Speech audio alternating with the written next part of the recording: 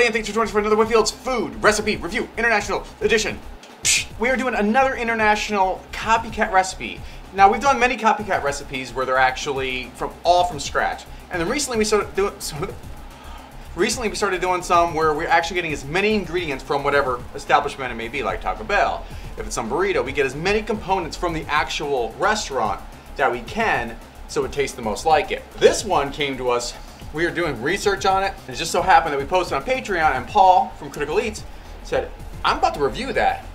You know, do you kind of want to work together? I said, hell yeah.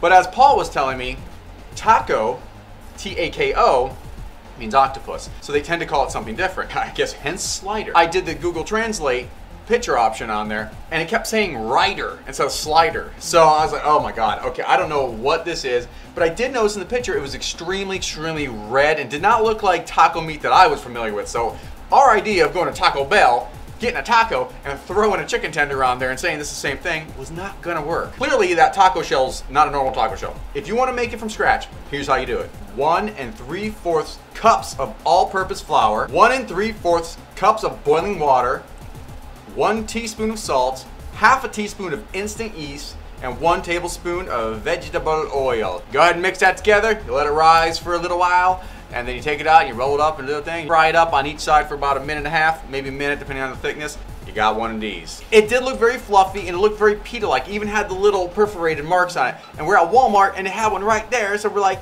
let's just go ahead and get that too. Just in case my little homemade one didn't work out too well. So we went to KFC and got just an extra crispy tender. Oh, I will say Paul's looks like it's like tempura chicken. It looks fluffier. Well, last time I checked our local KFC, they didn't have fluffy chicken. So I went on a quest. I did a deep dive on the internet, on the interwebs, for what Japanese taco meat is. After World War II, there were a lot more inhabitants, American, and the local restaurants, there's a couple of them who wanted to make the GIs happy and also make some sales. It's their version of Tex-Mex. So when I saw that, I was like, well, this has to be it. Basically what it is this. You take a tablespoon of vegetable oil, and ½ pound ground beef, ½ pound pork, 1 packet of taco seasoning. This says 2 tablespoons of sake. I replaced that with a tablespoon of rice wine vinegar, 1 tablespoon of soy sauce, and a 1/4 cup of water. And what gets that vibrant red is 2 tablespoons of good old ketchup. It looks a lot like at least what was in the picture and what Paul described. As well as you can see, it's a little clumpy, a little chunky, and he said there was little itty bitty flecks of tomatoes in there. Just he said basically there's some skins. So I finally chopped up some tomato, put it in there. It's a 3 cheese blend. I had to do more research to find this one because Paul wasn't completely sure what the cheese was. From what I found from someone else who had it and gave a very detailed breakdown, it was red cheddar, mozzarella, and Gouda. And here's your Fuda. I'm done. And then gross mayonnaise. I'm really upset about this mayonnaise. And Paul said it would have been better with hot sauce. So we have some Dexter Holland from the Offspring, his hot sauce, Gringo Bandito. And in fact, one of them has Japanese hot pepper, so I figured that just really works out. Let's let Jen do the honors. No, I gotta do the first one. It's too big. All right, Jen wants me to take a bite of this bad boy. This is a lot of work. We did all the research and the work, so you don't have to. And you don't have to travel as much. Thank you, Paul.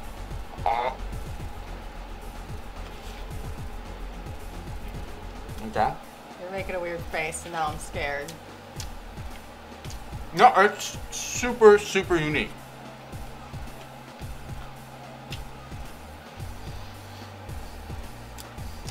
Honestly, the mayo is not offensive at all. It tastes like sloppy joes with chicken tender in it. Yeah, pretty much. I was wondering how that soy sauce was going to be. I mean, because you don't think of like sloppy joe or taco meat with soy sauce. It does add a kick of salt to it, but it almost gives it more of a Worcestershire sauce, like a beefier.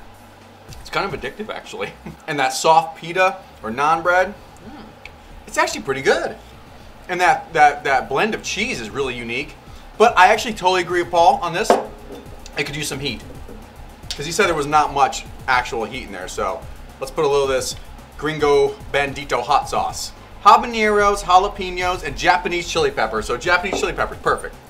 Actually, the mayonnaise on it is kind of good. I thought it would be gross. I love mayonnaise. Oh my God. The mayonnaise is great on there. Oh my God, it's so good with that on there. That is killer on there. And then you add this hot sauce on there, With every bite, I'm liking this more and more. Weirdly addictive. And the pita was definitely the way to go. I guess it is Tex-Mex, but not taco. I didn't know, I was open-minded, but that's better than my wildest expectations for that. Like I said, it wasn't necessarily taco, but it was almost chili / sloppy Joe with all those other components in on it. Honestly, a flavor I've never had before. Anyway, guys, thank you for watching. If you want to try this, that's how you try it. Or you can hop on a plane, unless you're in Japan already, you can probably walk down the street.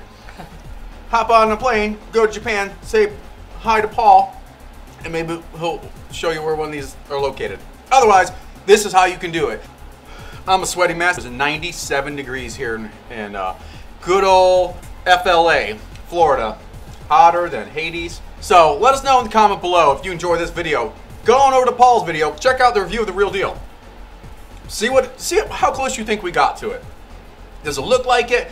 Did the way we describe it sound like the way he described it?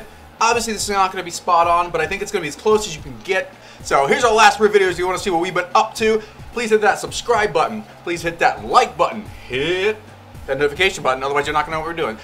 Anyway, guys, that's what we think. Let us know what you think in the comments below. All that other stuff. And until next time.